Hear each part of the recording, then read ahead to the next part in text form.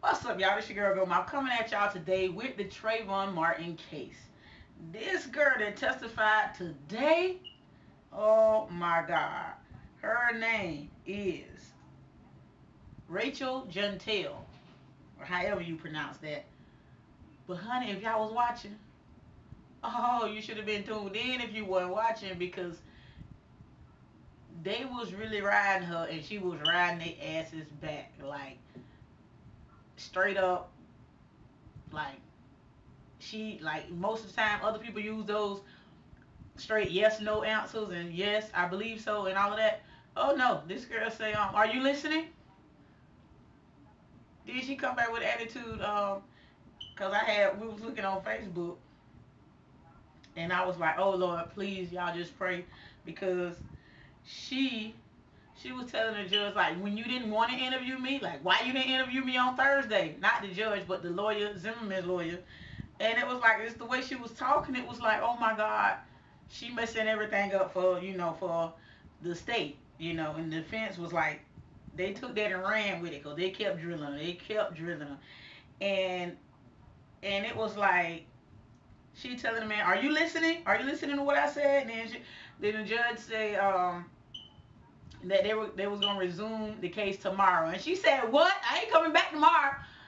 And I was like, oh, are you serious? And she's supposed to be the state key witness. Like, she's supposed to be like the key witness in the whole thing. And she just making it all go downhill. Like, for real. I was like, oh God. Uh Somebody should have schooled her on how to talk, to them people. Cause I know my ass is ghetto, but when if I had to speak in the court of law, I know how to turn the ghetto switch off and turn it back on when I need to be. You know what I'm saying? But she was just straight up like, she didn't give a damn who said what. She was gonna speak her piece, and then but she did good to me in a way. But until she got too much of an attitude, it be kind of it kind of started going downhill. Because at first he was trying to tell her that she was doing this, or she was saying that, and she was saying that, and then she was like, oh no, this is what I said. And she corrected him on what she said, and she said it plain as day on what she said. I mean, it was like juicy. Y'all should have been watching it, or y'all should have been over here with me watching it, because child, it was good. I was in hollering at TV, I was laughing, but at the same time I felt hurt, because this is a serious case, and for somebody to be sitting up there with an attitude like that, talking like that towards people, and being just disrespectful. And I know she probably haven't never been in a court of law and been like, drilled by these defense lawyers and all of this stuff before. And she knows she on TV, so she probably getting frustrated because they keep asking her these same questions over in a different way, So I know she feeling frustrated, and she ready to go home, and she wanted to be over with. But at the same time, she need to think of Trayvon. That was her friend. I mean, she was the last person to talk to him. If she on his side, she need to think about that. And try to get justice for him, and act like, a little bit more, a lot more civil than that. You know, because that's just hurting the case like bad on for Trayvon's side. For Zimmerman's side, they probably over there laughing, clapping, and saying, "Yay, hell yeah!"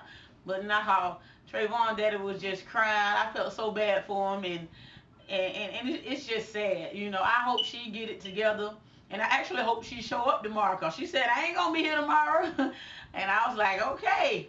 So I hope she come back tomorrow with a better attitude, and she get some sleep tonight, and she won't be all frustrated and ready to go. And she eat her a good breakfast, so she can be prepared to answer these questions that they got coming to her. Lord, help her, please, because it was just too much for a whole lot of people today. Um, I was just coming to give my point of view on this topic, and I thought it was just a pure mess, like, for real. I hope she get her game on tomorrow, her game playing right tonight, and have her game face on when she come back in the morning, so she can go ahead and answer them questions and seem like a totally different person than she was today. Because today, was a straight up no. No.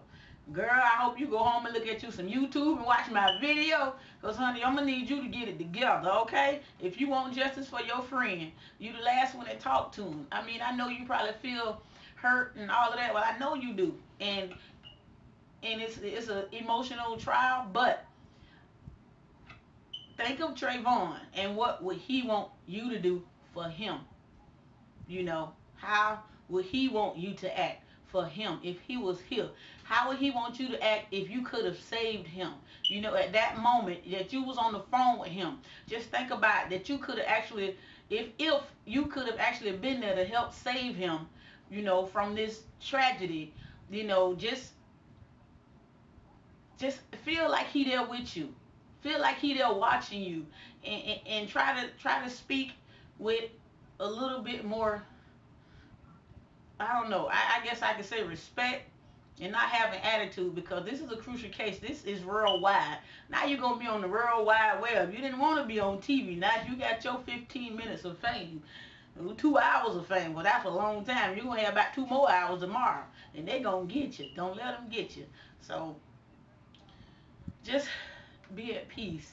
And for everybody who on Trayvon Martin's side, you know, I ask for y'all to pray for him and his family, and you know, everybody who been hurt by this situation, and you know, just have faith in God, because he got the first and the last say so. No matter who on the witness stand, God has the first and the last say so. And that's all I got to say about that situation. And yes, it did cause a lot of laughter over the air today and over Facebook and all of that, because it was kind of funny, but at the same time it wasn't. But she did give you a laugh, but at the same time it was not funny, because when you think about the situation and his mom and daddy up there crying, it is just heartbreaking, you know, and for them to have to sit up there and see this girl talking like this, and their baby is gone, and she talking like this. She's supposed to be, you know, I don't know, a little bit more decent than that. But Lord, we just gonna pray that justice is served for, you know, for this case. And that's all I gotta say. I'll holler at y'all later.